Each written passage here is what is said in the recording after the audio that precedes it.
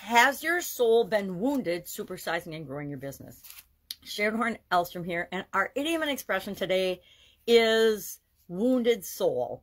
Now, I got so busy thinking about and remembering examples of the different types of ways that our soul can be wounded, which is really interesting because it's something I never really thought that much about before, that I forgot to look up the origin of this particular idiom. I suspect it's been around, and maybe I'll look it up today and share tomorrow. But basically, a wounded soul is a suffering. It's somebody suffering, or we suffer from a wound.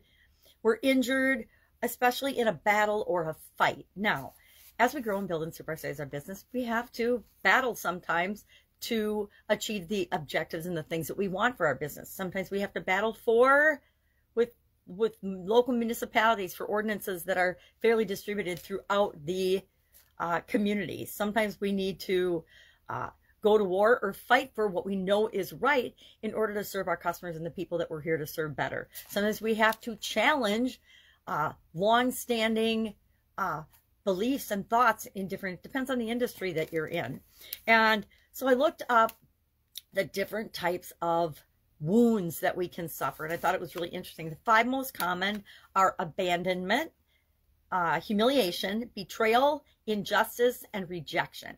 And then also there's attack, again, abandonment I have twice, I don't know why, trust, fear of humiliation, abuse, and then guilt over having been abused or taken advantage of.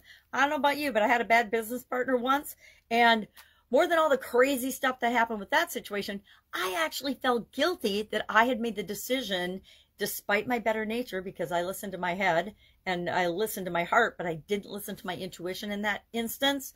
And I beat myself up for a long time about not doing that and then making a mistake by choosing the wrong business partner.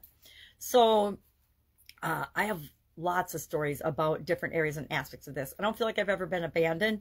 I've definitely been betrayed in my life. I've definitely been humiliated in my life. If you're ever taking a risk and trying to do something new and different that you've never really done before, sometimes you're going to screw up. You're going to make mistakes, and you're going to feel a little bit embarrassed or humiliated.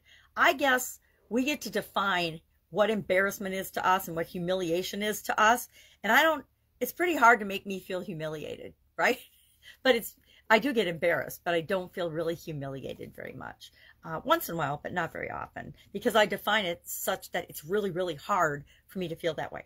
It's like frustration. I had to redefine my frustration for myself because I went through a period in my life and my businesses where I was frustrated all the time, and it wasn't serving me or the people I was working with well at all.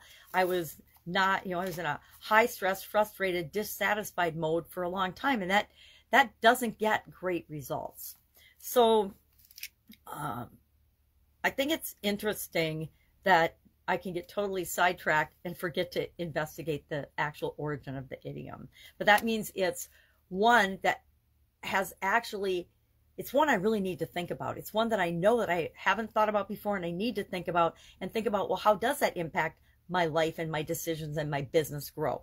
There have been businesses and industries, not just bad partners, but that I was a part of with my ex that actually sucked the life out of me. I call them soul sucking. And I didn't realize until after I'd gotten out of them what a negative impact they were having on me and different areas and aspects of my life, not just that particular businesses that we were running.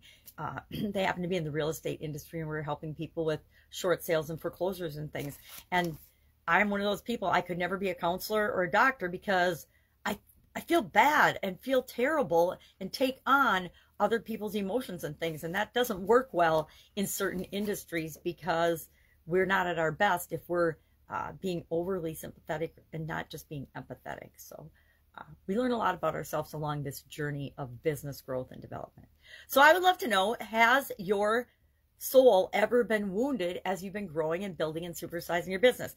I'm the first to admit mine definitely has, but every time it is, it's like any other challenge we face. It's our opportunity to learn and step up and become a better version of ourselves. That's it. Have an awesome day. If you know where wounded soul came from, hit me up so I don't feel silly or as silly. And I will, of course, be with you tomorrow with another interesting idiom.